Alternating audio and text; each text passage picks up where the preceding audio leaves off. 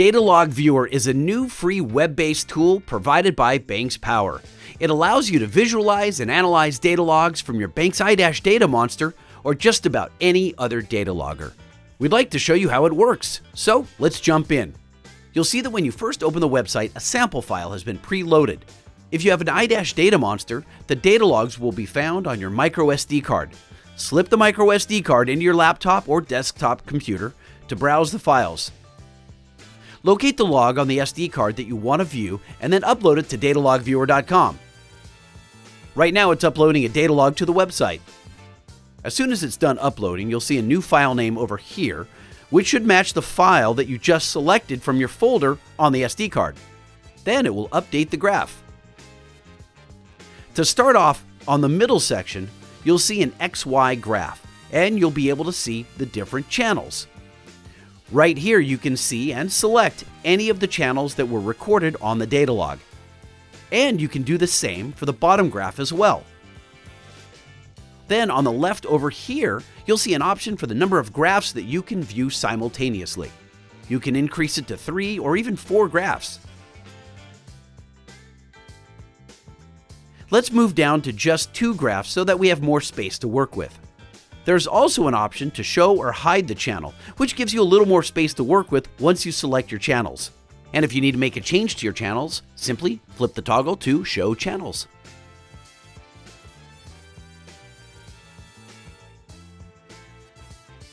Below that, you'll see an option to switch between time or sample.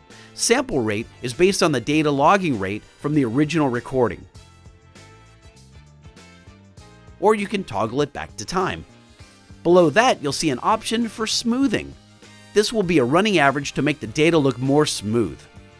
So if you move it down to 0, which is the lowest setting, you'll see it gets kind of choppy. If you move it up to the 20s, you'll see that it smooths it out a little bit through these steps. You'll see it over here that it's working on smoothing. So based on the update rate that your vehicle or external sensors provide, you might want to play around with this setting to smooth it to your liking.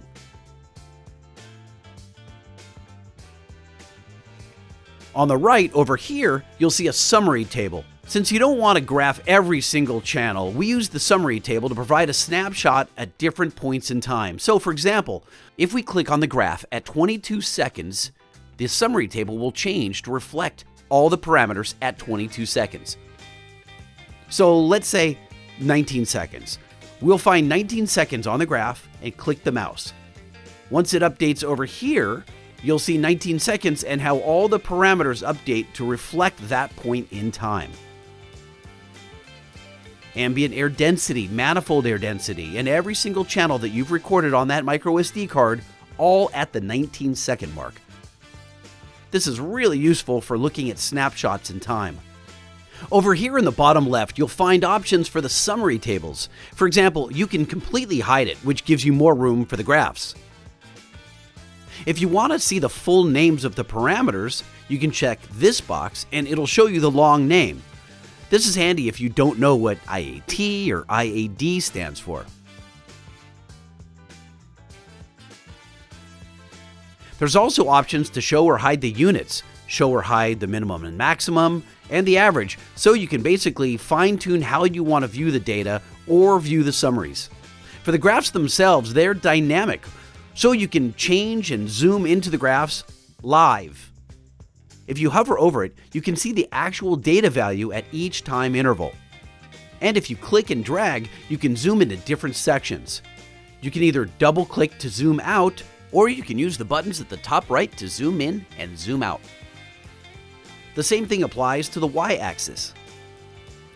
You can zoom into a certain Y-axis, or you can do a window zoom by clicking and dragging across. Once again, double-click to zoom out. Another option for zooming out is to click the auto scale right here. Once you zoom into a section, you can also use the pan cursor over here. And if you click and drag, you can slide from left to right and move along the X-axis. Once you're done with that, you can hit your zoom again and go back to your normal cursor. Finally, we have an option to export as an image. You can download the entire graph as a PNG. And if you open it up, you'll see the graph that we were just looking at. We also added an option to export it as a white image. So if you check this box over here, if you select the white background and then save it as a PNG, you'll have a far more printer-friendly version. So that is DataLogViewer.com presented by Banks. We look forward to your feedback.